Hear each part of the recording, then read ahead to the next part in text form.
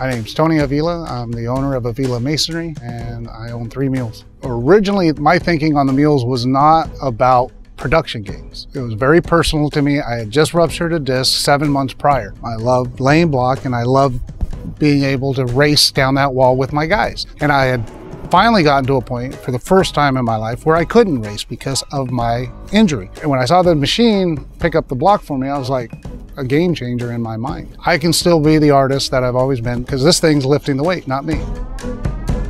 I think a good owner knows that whether you're in the field or not, your good people are in the field. Our trade breaks bodies down. Higher producing guys, instead of having a longer term prospects in our industry, actually shorten their productive years. You buy a tool and that tool can put that guy back in the driver's seat, I think it's worth it.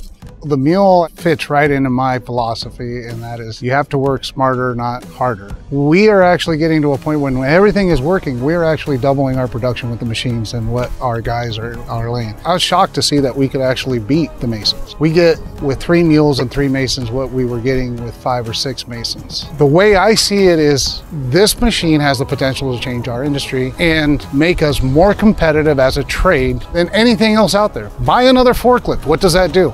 Buy another mixer. What does that do? It doesn't change your game. Buy one of these, play with it. Maybe we can change our industry and make it better. I've been a Mason now for 28 years, and it's like I have a rebirth in my trade. All of a sudden, I'm looking at everything differently. I'm reevaluating why we do things the way we do them and what can we modify to make this machine more central to our product delivery. Now I know the machine's gonna keep me in this trade a long time, but now I wanna see just how fast I can go with it. You will save money. We have.